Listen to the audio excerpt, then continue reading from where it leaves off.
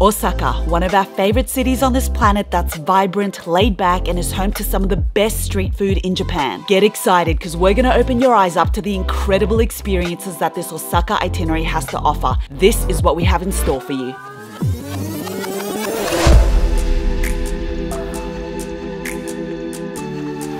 Let's start this action-packed Osaka itinerary at Shitennoji Temple.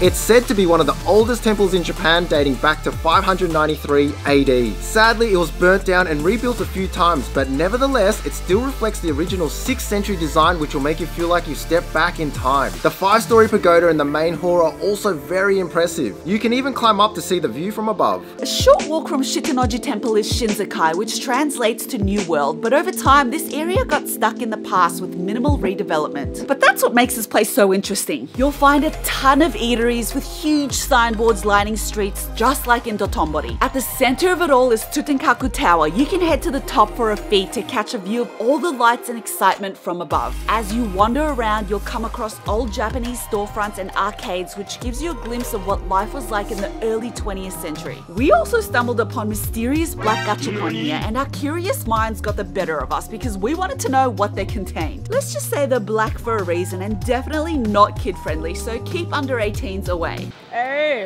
Oh.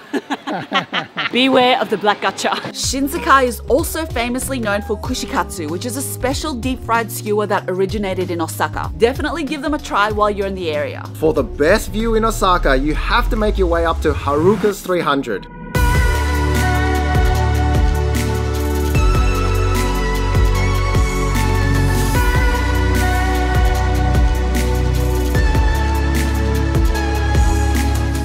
You won't believe where we're going now. Oh, I'm puffed out. Wow. On a helipad.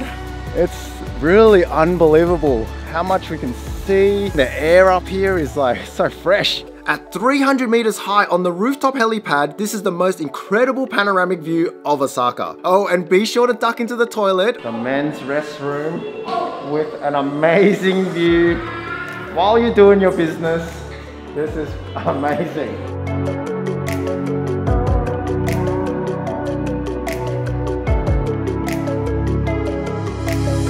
After the sun sets, end your day at teamLAB Botanical Garden, which is a short train ride south of central Osaka in Nagai Park. The geniuses behind teamLAB have done it again, delivering an astounding digital experience to your senses. But this time, all of the exhibits are outdoors and located inside a huge botanical garden. Since it's an outdoor experience, make sure the weather is favorable for your visit. I love how you can do this outside. It's a totally different vibe to teamLAB. Indoors, just being in a garden outside and experiencing this.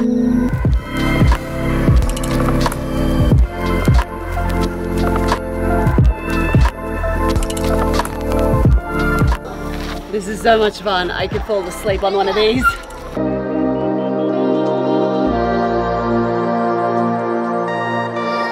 Spare a whole day for Universal Studios Japan because this theme park is a must-see in Osaka. Guess who we bumped into at Universal Japan? Konnichiwa, it's Johnny. Marina, check out Johnny Day. It's home to the world's first Super Nintendo World, and if you're a big fan like us, this can't be missed. Travel through the green pipe and into this.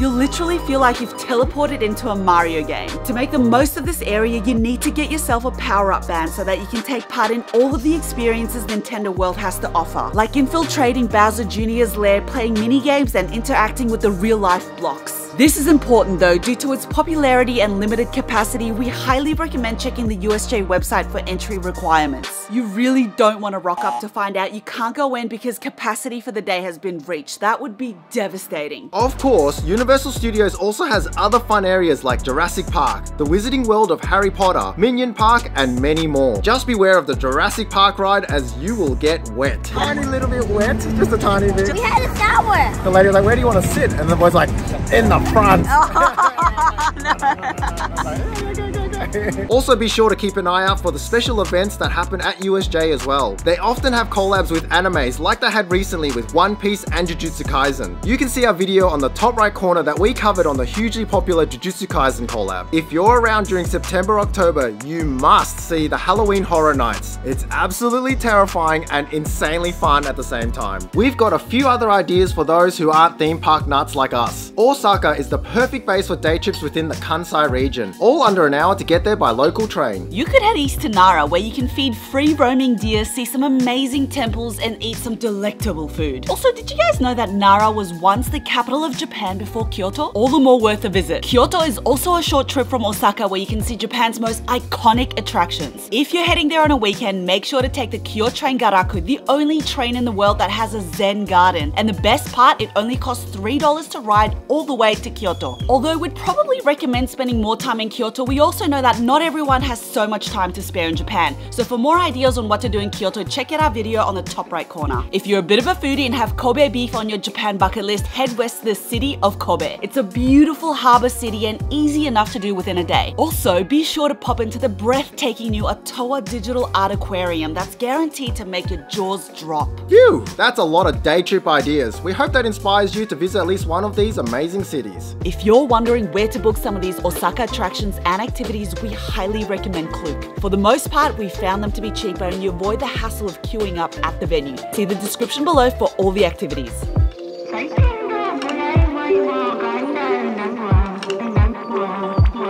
A unique and new place to stay in Osaka if you're on a budget is Ninja and Geisha Capsule Hotel. The capsules have gorgeous Japanese art pieces inside and the lounge area is even more impressive, giving off Kyoto vibes.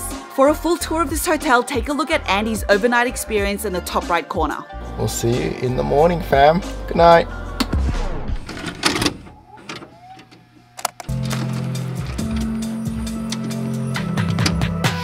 Kick off your third day at one of the most iconic castles in Japan, Osaka Castle. What I love about this place is that it has all the iconic characteristics of a castle. A huge moat, high walls, watchtowers, and an awesome looking castle in the middle. The gardens and huge space surrounding the castle are also beautiful and well worth exploring.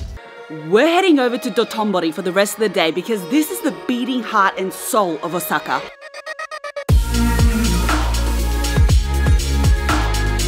If you've ever wondered where in Japan the place with ridiculously huge restaurant signboards in the shape of octopus, crabs and dragons can be found, it's right here. There's so much to see and do here. Take a stroll along the riverbank and soak in the views, go for a ride on the quirky oblong-shaped Ferris wheel at Donkey, or take a selfie with the iconic Glico Man. For some retail therapy, check out Shinsaibashi and Ibisubashi shopping streets, which have all the big brand shops lined with even more eateries. The arcade is so long it feels like it never ends, so be sure to allocate plenty of time to explore the space. This is also where you'll find the hugely popular Pokemon Cafe in Osaka, where you can enjoy Pokemon themed food and drinks and witness Pikachu do the cutest little dance. While you're exploring Dotonbori, you must make a stop at Uncle Rikuru Japanese Cheesecake. If this isn't on your Osaka itinerary, then we're gonna be sorely disappointed. You won't find this in any other city. As soon as you bite into their fluffy, heavenly cheesecake, you will be in absolute bliss. Oh my god.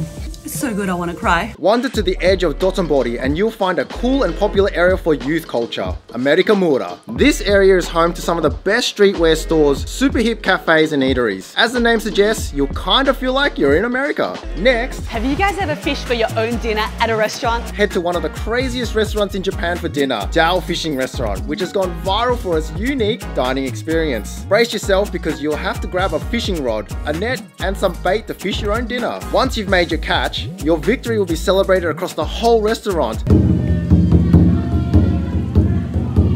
And then the chefs will cook it up however you want it. It's great to do as a family or on a date night for something a wee bit different. If you haven't passed out from all the seafood, make sure to head back to the Dotonbori Strip and riverbank to see it at night. It's a whole different vibe when all the signboards are lit up. That sums up our ultimate Osaka guide. We hope it's been valuable in planning your trip and that you'll love Osaka as much as we do by the end of your visit. Please give this video a like and smash that subscribe button for more Japan itineraries and fun travel videos. See you in the next one.